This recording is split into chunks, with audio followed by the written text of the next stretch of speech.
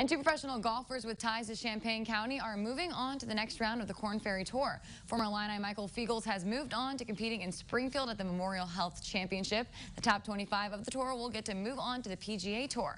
The top 75 move on to the Korn Ferry Tour Finals. This is Feagles' first year as a pro golfer. He's currently tied in 63rd place this weekend, shooting under 5. And Mahomet resident Luke Gannon also made the cut. He'll move on to play tomorrow, finishing in the same place as Feagles.